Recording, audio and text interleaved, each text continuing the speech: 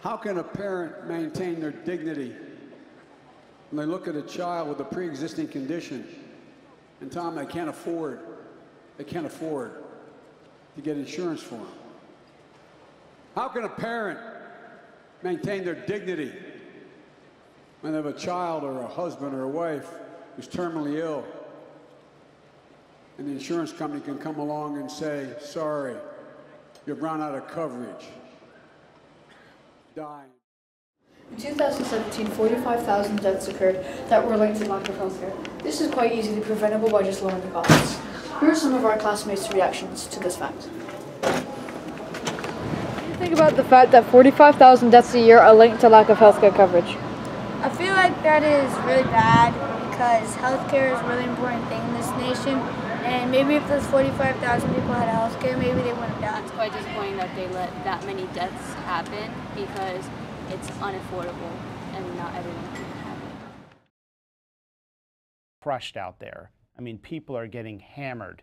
I toured the country for 3 years, met with hundreds of folks, insurance executives, hospital leaders, pharma, small hospitals, biotech, you name it, and the patients in their homes, listening to them, how the healthcare system has devastated them, and it's a mess right now.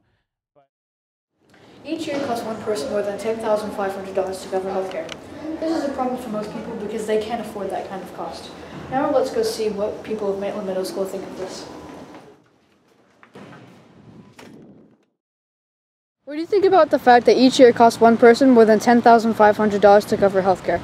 I think that's a lot of money, especially for families who have a big family and they need health care. It's just going to be more and more money added. What do you think about the fact that it costs more than $10,500 per person to cover healthcare every year? I think the government should cut the healthcare prices in half, or maybe just find a solution for everybody to be able to afford it. What do you think about the fact that each year it costs one person more than $10,500 to cover healthcare? I think that it's bad because of low-income families, and if somebody's in that family that needs help, they can't do anything because they don't have any money. As you can see, this is a very big problem in the U.S. Here are some solutions students of MMS came up with. Do you think the U.S. government can solve the healthcare crisis in the U.S.? I think that, for the income amount people make, they should lower the healthcare costs. Like, say, for low-income people, they should lower it by, maybe $3,000. What do you think the U.S. can do to solve the healthcare crisis? I feel like they should probably make it lower because there's some families out there that don't have a lot of money and they can't afford health care, and it'll be a better chance. What do you think the U.S. can do to solve this problem? I personally think that you shouldn't have to pay for health care because people don't intend to get hurt. So if they do, or if they do come up with a certain disease, or if they're ever in need of financial support for a health issue, then I don't think we should be charged from the government. I don't think there's anything wrong with the healthcare as it is. But it's too expensive and some people can't get healthcare coverage. Why don't they just get a job then? Because some people can't get the jobs based on where they're living, and some people can't make enough to afford healthcare on top of feeding their family. So that's only one reason. Why should people change it? Well, because of that tax size, over 45,000 deaths a year are linked to lack of healthcare. Okay, but what do you think you should do about it? Well, the government could allocate more funds from supporting business owners. They could tax higher, richer people to give money to the poor so they can afford proper health care for their family. The truth is this: health care is not treated as a human right in the United States of America. This fact is outrageous.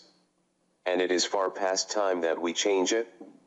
Say it loud for the people in the back: health care is a human right.